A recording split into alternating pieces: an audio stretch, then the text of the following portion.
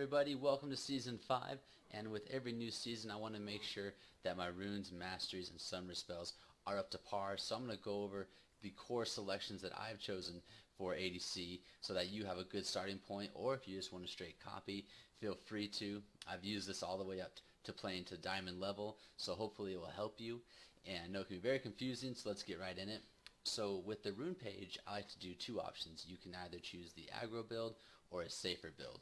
With the aggro build, you can see that I choose the runes that are going to give me a little more offense at the cost of some defense.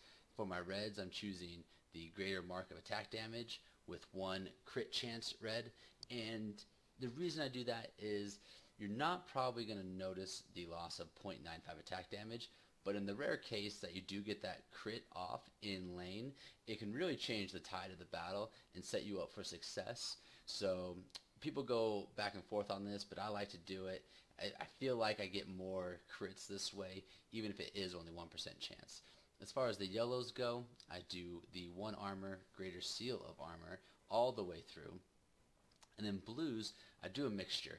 I do a little bit of magic resist, and that's 4 of them. And then I do 5 mana regen per level blues. That way I can spam my abilities a little more, be a little more aggressive, and in lane I usually am not too worried about a lot of magic resist, and late game really the magic resist isn't going to matter a whole lot.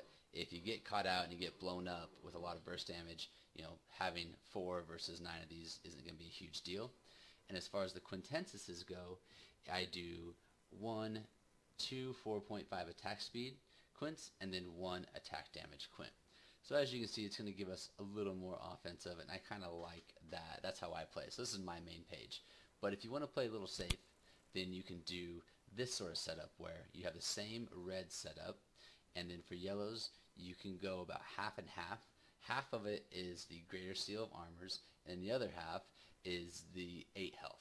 Now I went 3 because I didn't have enough, but you can see that it's going to give me more health and a little more defense that way. As far as the blues go, we do magic resist per level blues all the way throughout. Again, it's more defensive. You don't get the mana regen, but you do have more magic resist at the later stages of the game. So it's going to depend on your playstyle. As far as the quintessences go, I do 2 attack damage quints and then 1 attack speed quint. So this build does, allow you a little more defensive utility. So it's really up to you. But like I said, mine main is this. Now, if you are new to the rune page game and you don't have enough IP for your runes, make sure you're not buying runes unless they're tier 3. Buying anything less is just going to be a waste of your IP. It's better that you save up. Moving on to masteries, this is what I have set up. Now, this is the core. In defense, you have 9 defense. You're going all the way and making sure that you're getting veteran, scars, and juggernaut, because we care about health in lane. We want to have survivability. Also, this does a little bit of armor here, reduces some incoming damage, and a little health regen. But the main 2 are these 2, and that's why we go that route. We want that health. And then 21 in offense. So this is kind of the standard build here. You're going to go for the attack speed with Fury, more attack damage with Brute Force, more attack damage with Martial Mastery, all the way down to Warlord, where you rank that. And then in this column, you're going to get Butcher. It's going to let you last hit a little easier and get those last few points of damage on the minions. Feast gives you a little bit of lifesteal back. Executioner does more damage when the opponents are below health. And this one is pretty good just because a lot of times you will be dueling with someone and you'll get that last hit, and maybe you're in a wave of minions or they ignite you and your health is about to go out. This will allow you to get that last bit of little regen that will help you survive. So I like going with Dangerous Game. And then you make sure you get your Devastating Strikes to get that armor penetration and magic penetration. And then Havoc, again, plus 3% increased damage. It's very damage oriented. Really where a lot of people might switch it up is between these 3. Some people might go 2 out of 3 in Warlord and then 1 out of 1 in Blade Weaving, or they might not get Frenzy.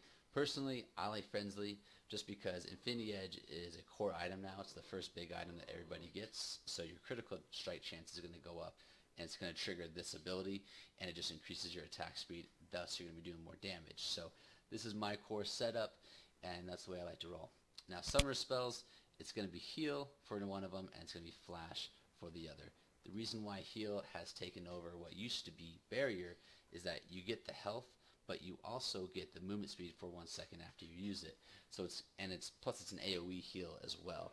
Now the AoE heal is great, but it also speeds you up, which is going to save you a lot more than you think.